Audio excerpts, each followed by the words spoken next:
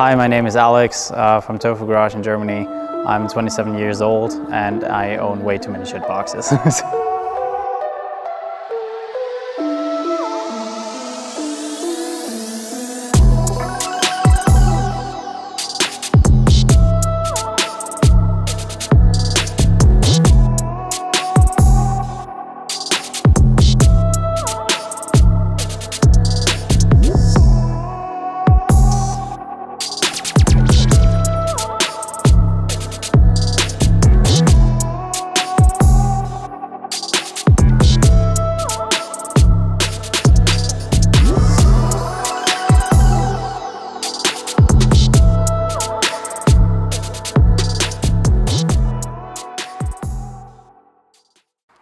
Yo, en welkom bij een gloednieuwe video. Vandaag gaat de video in het Engels zijn. Dus mensen die geen Engels kunnen, I'm sorry. Maar zoals je het ziet op de achtergrond, de wagens. We zijn hier bij Tofugarage in Duitsland. Vandaag is het dus Alex van Tofugarage. Jullie zullen zijn verhaal wel horen. Maar dus de video is in het Engels. So yes, meer ga ik ook niet zeggen. Ik zou zeggen, als je het een leuke video vond, laat een blauwe duim omhoog achter. En vergeet zeker niet om te abonneren op mijn kanaal. En dan ga ik zeggen zoals altijd, geniet van de beelden. I think it started when my dad was insane enough to put me in a car with 14 and said I should drive on a racetrack. But yeah, like into the whole JDM thing, like really heavily, obviously in my kind of age. Was Fast and Furious influence. I mean, obviously Hot Wheels cars and that shit. But for me, it really got into like serious car stuff when I was in America. My first car was basically the Super 7. My dad gave it to me, which I learned driving on. At some point he was like, oh yeah, that's your car. But the first car I bought myself was an Audi TT. Back then I was still kind of damaged.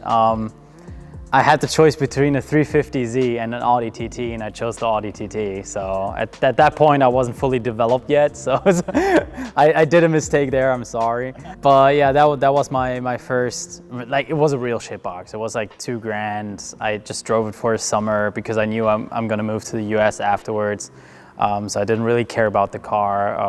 I just got it to drive it a few months and then sold it again.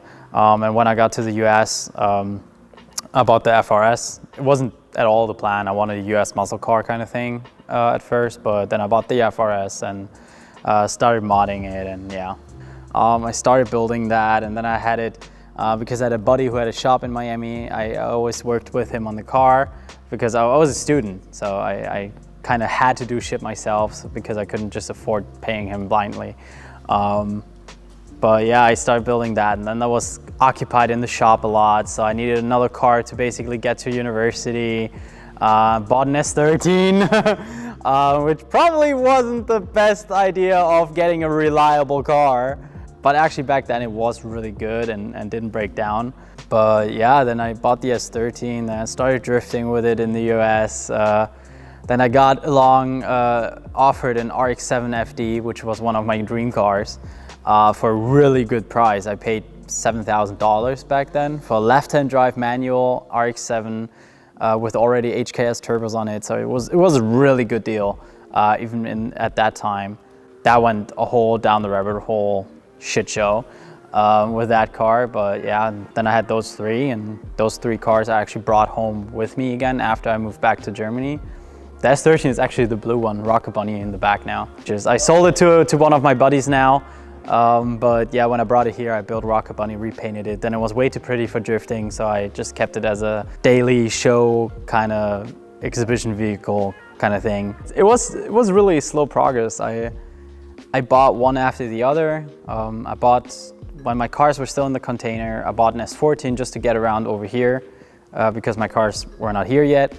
Then K-Mura brought out the Rocket Bunny boss kit for the car, and I fell in love with the looks of it, and I bought one and built that car into a boss. So I had to buy another car. Then a buddy from Greece sold his Miata with a Honda S2000 engine in it. So I bought that, then built that, and yeah. It just kind of like stepped along, and along the way I had a lot of S13s, a lot of S chassis, a lot of MX-5s, but it's just some cars stuck around. And I mean, NSX obviously is one of the most recent ones. With the MK4 Supra, it's definitely dream car material. But yeah, I bought the car in a complete different state, completely rebuilt it. So yeah. You never owned a Mark IV? Mark IV Supra? Yeah. That's mine.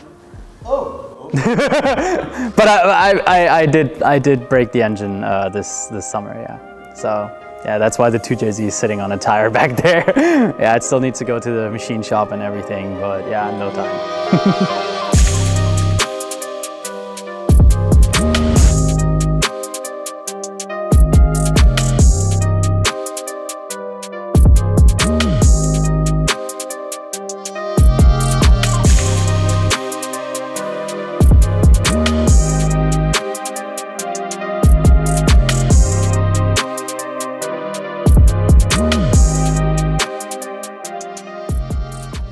My one ARC, the ARC-7 I brought from the US, is still at the machine, at the engine builder shop to get a rotary engine build, because the plan is for like 3 years now, 4 years, to make it a full competition build drift car. But for the past 2.5 years, I haven't seen the car because it's been stuck at the engine place, and he went out of business, and his workshop manager took over the business and about to finish it, but never really gets time for it, and only does it on the side now because he took another job, and a whole shit show, and it's a fucking mess and really annoying. But yeah, it's kind of sad. I gotta be honest, like if he does it at some point, it's still probably sooner than if I would do it myself, because I haven't even touched the R34. I have pulled the engine out of the Supra and haven't touched it for the past 4 months again. So yeah, I have other shit to do. I mean, I try to basically have like a schedule where it's like from like 9 in the morning to like 8, I do customer cars, and then after 8 o'clock, I try to do my own cars as like private time and kind of separated. But especially when projects are on a schedule and need to be done, you always do the customer cars first. And then a lot of times it's you're tired, you've done like 3 all-nighters, and then you have actually a day where you could work on your car, but you kind of want to have a day off too. So it's like always like juggling that kind of balance with like work, life, hobby, work thing all mushed together. It's really hard sometimes. And yeah, then you put focus on the drift car because you want to get into drifting again and start doing that more often again. So you gotta put money and time into the drift car instead of, I don't know, fixing the Supra. And yeah. And when you are free, there's the Belgian guy. Yeah, and then there's Brecht coming by, stealing my time, and with his fucking hair, and you gotta put a picture of him in the You gotta be in the video! Be happy!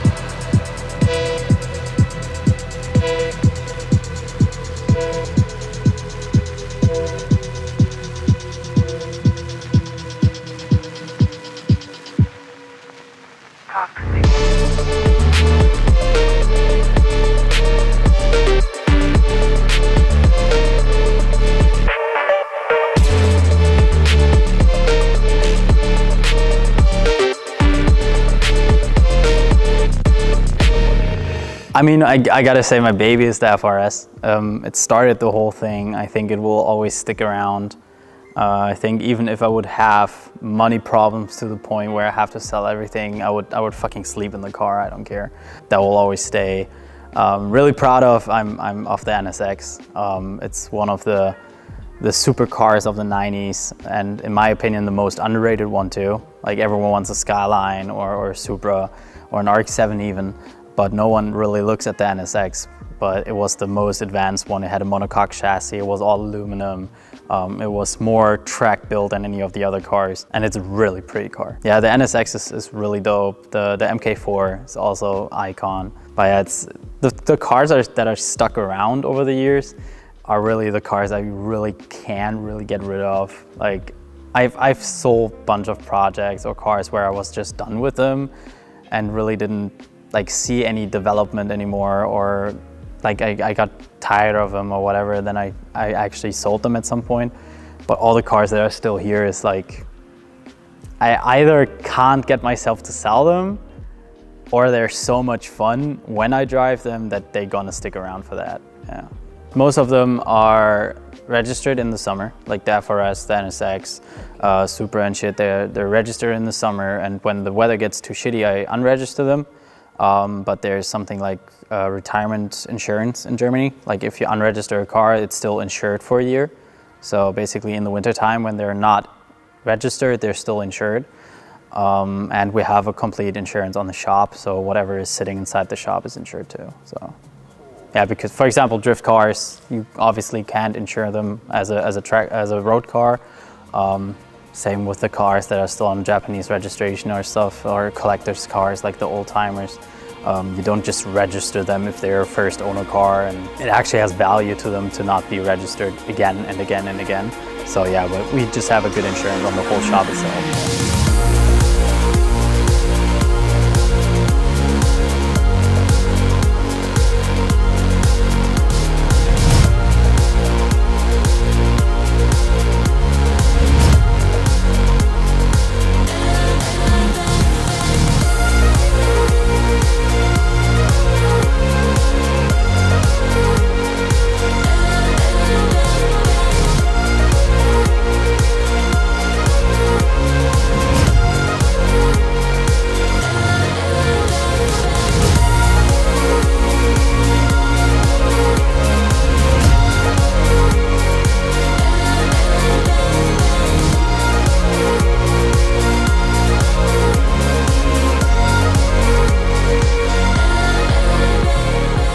I had like a few friends, few guys with all the same extreme hobby. So like we all started white bodying our cars and stuff, but we were always the unicorns in the group because we're like, there were like the normal guys who like just had like wheels, tires, and some nice suspension, some nice extras, whatever, some performance mods. And then there were like the retards who went completely overboard, cut up their cars, went way too much stupid camber, and just overdid the whole thing. Like you have like a spectrum where like, okay, that's normal tuning, and then you have the, oh, okay, you're a little crazy there.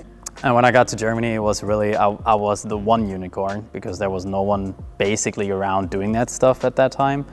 So I wanted to have like a group of where I can like basically collect those people which are a little bit over the top, because there were like, let's say a handful of guys who did like wide body builds or stuff in Germany itself. And they were all scattered across Germany. And with me getting my cars built, since I basically rocket bunny all of my cars, I already had like 6 or 7 of them as my own cars, and then people started noticing it and they wanted to come, and we had like ride outs with like 20 cars, and they're all wide body, all crazy. And whenever we went to like a show, it was like all a bunch of customers or friends coming by with their wide body cars and shit. Yeah. And then it all started with Tofugarage, and it got way too big too fast. Like I just planned it as like a name, rough idea, and then it kind of blew up, and it was way too fast and me tagging along with it. And then basically we had a complete different company for it, for like the shop, the parts and whatnot. And Tofugarage just swallowed everything because no one could like separate it from being a crew than being the shop. So at some point I was like, okay, the people chose it, so I just gonna take Tofugarage as it all. And yeah. You also sell like merch and...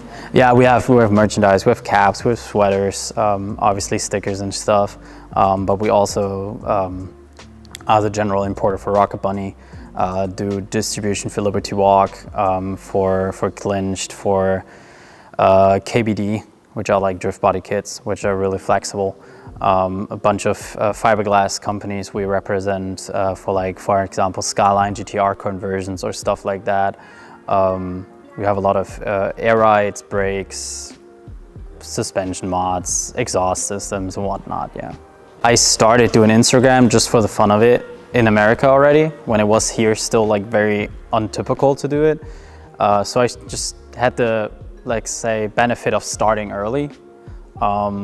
And obviously the cars are to an extreme point where they're obviously shared a lot because they're like very extreme. So you're gonna show people and they're like really, like, you remember them. Like when you see the FRS around and you see it again, you're like, oh yeah, that's that car, because no other basically looks like it. But for me, like to hear someone say, oh yeah, he's famous or stuff, is like, nah, bro. No, I'm not. I might have followers, but that doesn't change it. I'm still the guy that works on car. Yeah, like for me, someone who's famous can live off that fame. Like, for example, someone who's like a full-time influencer sells, I don't know, fucking tea or whatever they sell, I don't know, and can actually make a living off of that. That's for me, let's say someone famous, or if you walk through the city and someone asks you for a picture every 3 meters, that's for me is someone who's famous. I'm an idiot who builds cars, and at a car show, I might get recognized by someone walking by, but that's nothing like special, honestly. Like, if you have a dope car you build and you go to a lot of car shows, at some point everyone is gonna know you. Are you then famous too? It's like, nah.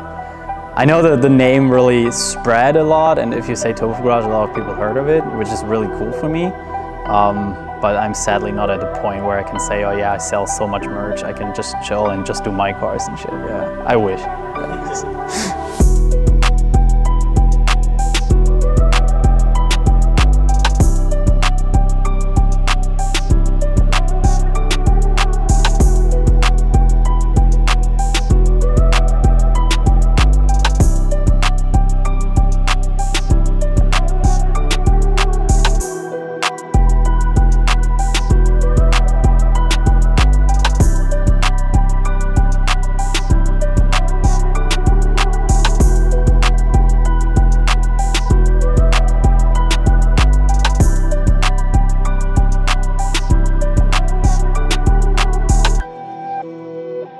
In Germany, I think illegal races, we don't have that much in the tuning scene. It's mostly some idiots with like dad's car or rental car, or I don't know, Santander financed cars, or it's like more the supercar guys who do stupid shit like that. I think the tuning guys in Germany are mostly just chill people. But what people still don't understand is that as long as you do illegal mods and drive around with them and don't get them registered properly, you're basically feeding the police the material to do like checkups and like seize your car and impound it and whatever, because you give them reason to. Like, if everyone would just like tune legally, there would be no reason for them to do so much checkups, because it wouldn't pay. Like, it's all a money thing.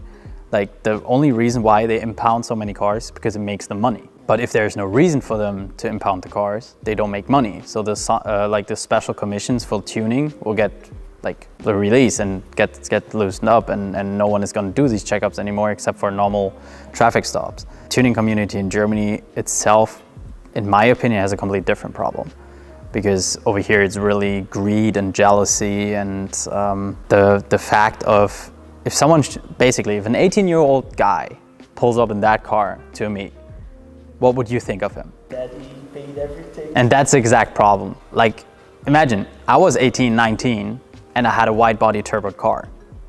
I pulled up in the US to a meet, and the thing when I got out of my car was not, daddy's money, or look at him, sponsored by daddy, whatever. People walked up to me, I was like, what do you do for a living? I want to do that too, can you teach me? And that's a complete different mindset. And that's something in general, especially in Germany, no one has. Like, they show up, they get jealous, they get envious, and they don't even like go up to you and like, hey dude, good for you. Like, even if it's daddy's money, be happy for him. Like, I would love to have daddy's money, because that would mean I wouldn't have to work until 3 a.m. anymore in the shop and actually get some sleep or have a private life. I wouldn't mind, honestly, but that's just not how my life dealt my cards. So I gotta still work for my money. Like, that's how it is. If I win the lottery one day, or fuck it, I won't do shit until 3 a.m. No, I'll pay someone to do it. I don't care. But that's the thing. Like in Germany, people are really, really bad with their mentality. Instead of seeing it as a motivation that at a young age you can actually make that happen, or if you work hard enough you can actually buy these things, they get jealous and be like, oh yeah, daddy's money, he's a douche, whatever. People text me like, oh yeah, I'm so jealous. Like, don't be. Trust me, don't be. Because I've not done one thing you couldn't do. The only difference is I'm willing to sacrifice time, private life, money when it comes to like, I don't go party, I don't smoke.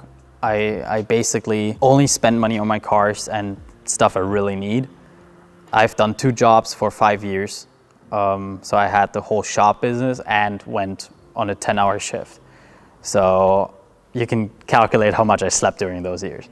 And it actually takes a toll on you. It takes a toll on your body. It really drains you physically. If you're willing to do that, you're able to afford this kind of shit. But if you don't complain. Don't be like, oh yeah, I'm jealous, I want to have all these cars too. No, you don't, because the life that comes with having these cars, you don't. So as long as you don't want that life, don't be jealous of the cars. Seeing all the pretty cars, seeing me going on ultras, on drift events, whatever, that I spent 4 nights before the drift event in the garage, fixing the car, getting it somewhat ready, because during the day I still did customer cars. No one sees. But I guess that's part of it, because you don't, like, obviously I don't show it as well. In my stories I do, but in my posts, I basically just post pictures of my cars. If you want to head over, buy a cap, buy a sweater, highly appreciate it. If you want, like, if you need a rocker bunny kit or any type of body kit or whatever, hit me up. If you have questions about JDM cars, want to buy a car, have a problem with your car, whatever, let me know.